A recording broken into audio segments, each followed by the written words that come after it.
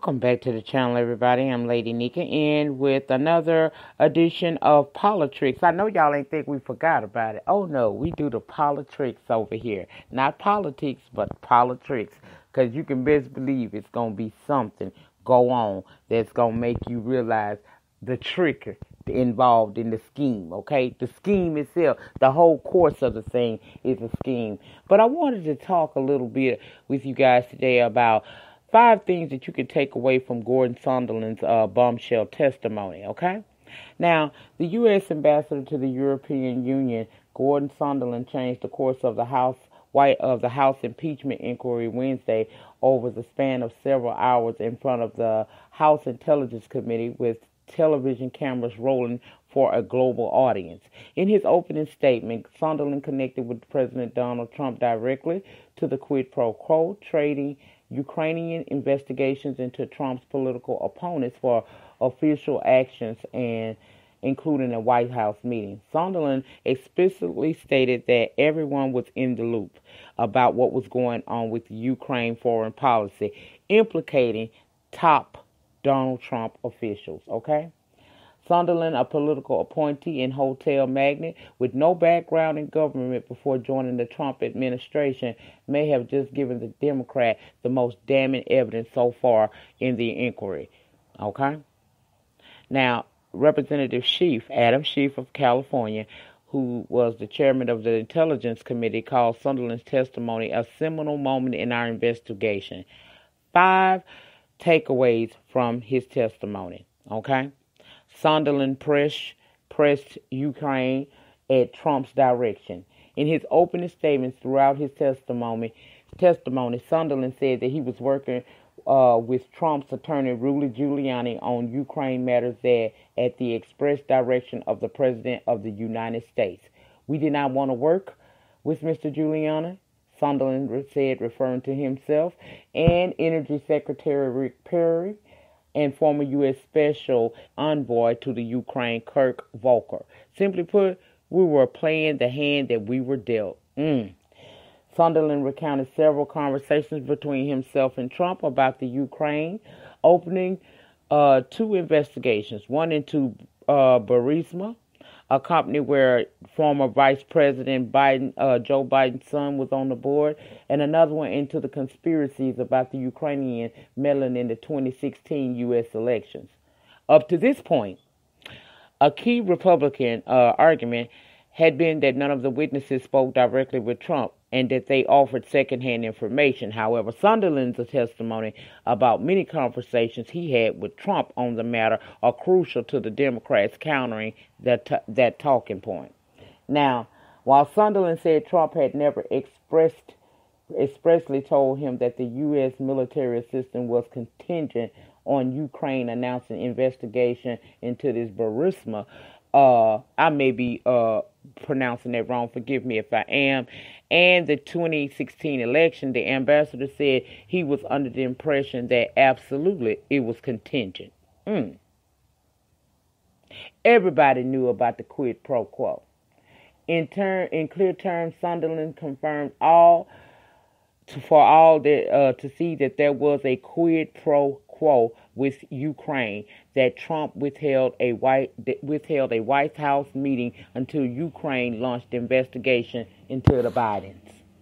I know that the members of this committee frequently frame these complicated issues in the form of a simple question as, was there a quid pro quo? Sondland said, as I testified previously, I agree with regards to the requested White House call and the White House meeting that the answer was yes. Sondland later said everyone was in the loop. It was no secret. These new comments corroborate testimony from other witnesses that contradict Trump, who had said all along and repeatedly Wednesday that there was no quid pro quo with Ukraine. But Sondland didn't go as far as some other witnesses.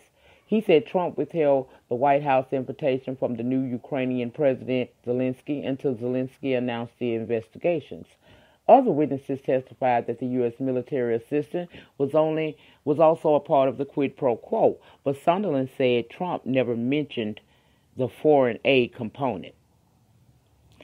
Republicans have argued that Giuliani could have been running a shadow foreign policy without the involvement or knowledge of other senior White House or State Department officials. But Sondland contradicted that several times in his testimony. He said everyone in the State Department was aware.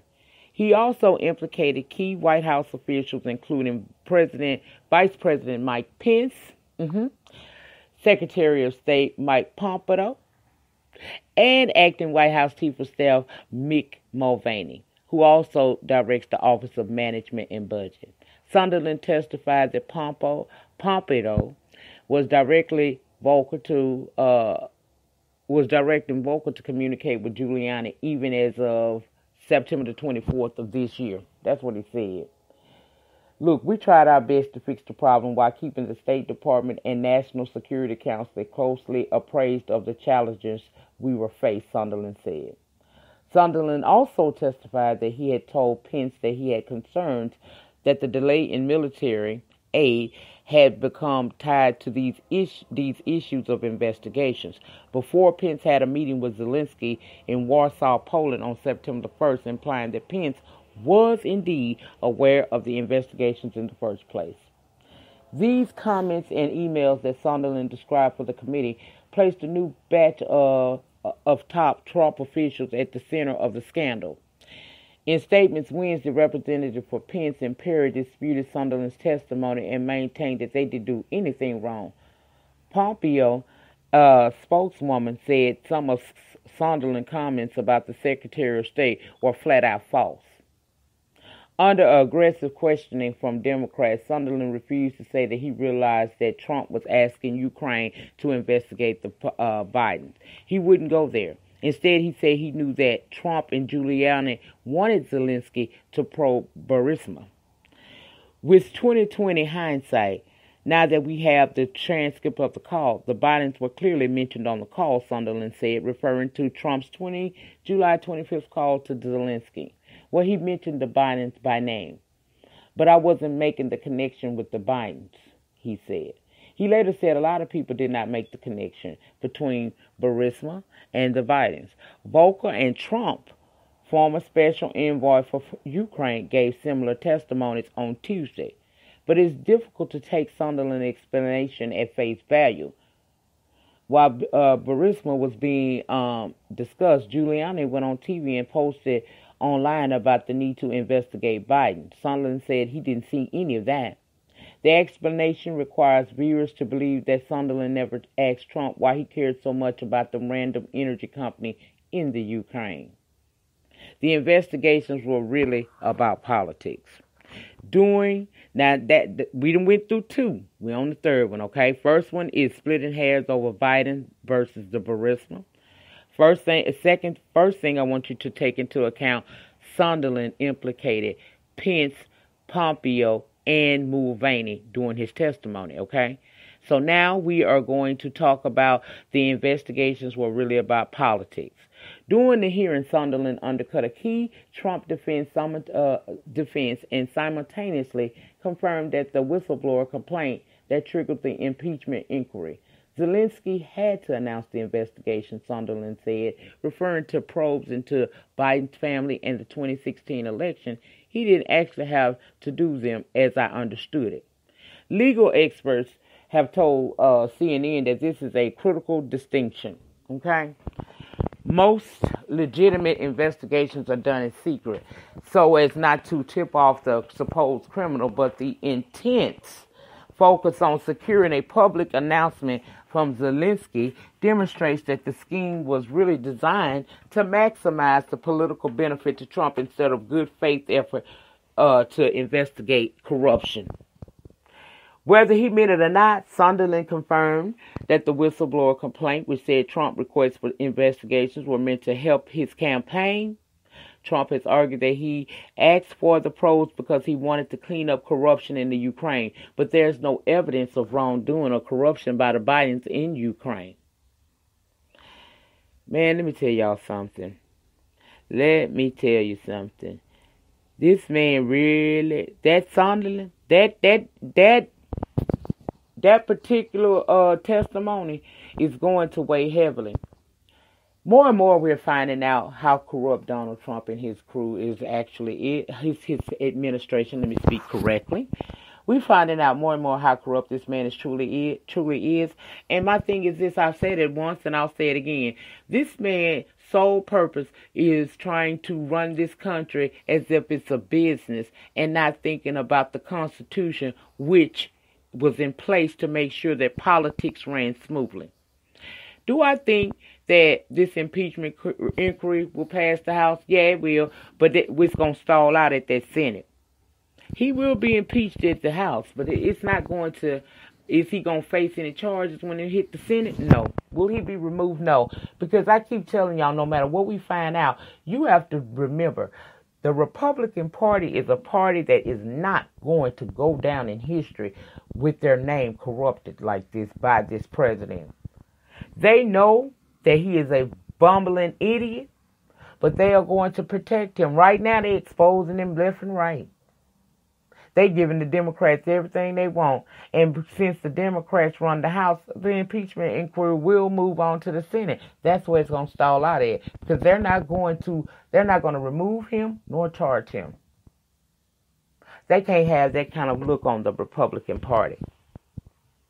If that is too many, child, I call them good old boys. That is just not going to take a fall or a hit to the United States, in the United States like that. They're not going to allow their party to have that type of blemish on their record, okay? They're going to protect him simply because he does what they want them to do in some instances. And he probably is the face. They like him as the face. He say what they can't or won't be able to say. And they like that. I don't see this man getting impeached. That's the basic thing I want y'all to remember. But I don't want you to sleep on the fact he is guilty of what he's being charged with. He committed a crime. But he is not going to be removed from office. If he do, then child, I will get on this camera and I will get on camera and say I was wrong. But I don't see it happening. They're not going to remove him from office. So everybody's thinking that he's going to be removed. Yeah, it looks bad for him right now. And we know the Democrats in the House going to eat him up. But when that thing moves over to the Senate, it's going to take a turn. Because they're going to protect their own. I told you, the House is ran by the Democrats. The Senate is ran by the Republicans. They're not going to take a hit to their party like that. They just simply are not. But they are fully aware that this man has violated the laws of the land. They know he committed a crime. They know his ass need to be impeached out that seat. But they're not going to blemish their party's name. They're going to cover him when this gets to the Senate phase. So enjoy the humiliation that he's going through right now. But don't get your hopes up. Everybody, don't get your hopes up. Now, I just gave you a little snippet of what CNN was offering. Excuse me, because I was watching that particular station as I watched the impeachment hearings. And I wanted to come back and talk to you guys a little bit about it. I just don't see him being impeached. Even though everything that's piling up against him says that that's what should happen, the Republicans is not going to do it. They're not going to do it. Now, they might wait for him to get out of office and hit him with some charges, especially up there with New York. And Rudy, I don't know if you know it or not, but you in danger, boy. You better secure you some counsel. Because don't think Donald Trump won't throw you completely under the bus before he takes too big of a fall. Anyway, y'all, I was just on a break here, and I wanted to come in and discuss this a little bit with you guys because I hadn't had a chance to come down and talk to you about this type of stuff. But let me know, do y'all now believe, or did you always believe that he was corrupt? Do you think he has broken a law? Do you think he needs to be impeached? I am yes to all of that. But I want to hear from opposing sides. Tell me what you think if anybody watches me that does not see it the way I see it. And tell me, do you think that this man will eventually, when the impeachment inquiry reaches the Senate phase, that's where it's going to stall out and they're going to go to protecting him? I'm telling you, they're not going to remove him he will not be removed from office. We're gonna have to deal with him until the end of his tenure. Now, I think this really does a lot to him getting as far as him having a chance at re-election. Yeah, I think he can pretty much say nah. But Donald gonna do everything he can to make sure that he don't go down, and his party gonna make sure of it with him. What a sad day it is in this world when the was supposed to be the most powerful, one of the most powerful countries in the world, the superpower of superpower, is being globally embarrassed by the idiotic shenanigans of an ill-equipped president. I hope people sit back and really think about what you voted into office and how this looks on the outside.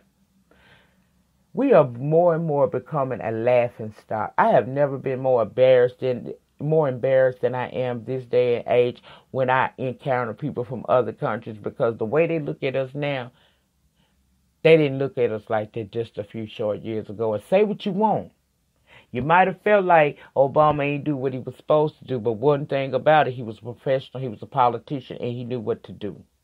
Now, did he get the support that he needed to make some of the things he would have liked to have seen come to fruition? No, he didn't.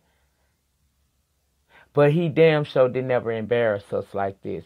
He had tact, class, and he knew his stuff. That's something we know Donald Trump does not. Anyway, that's it. That's all. I just wanted to throw that out there. I'll link the article for you can go read the entire article for yourself down in the pinned comments, and weigh in down below in the panic section. Let me know your thoughts and opinions on all of this. And remember, greatness never comes from comfort zone. In the meantime, in between time, like the video. It gets me recognized on the YouTube streets. Subscribe to my channel if you have not already for the free 99. Press your notification bell and set it to all so that each and every time I drop a pre-recorded video or go live from this channel, you will be notified and you can come over and join in the conversation. Have a great remainder to your Thursday. I will see you guys on the next upload. Peace.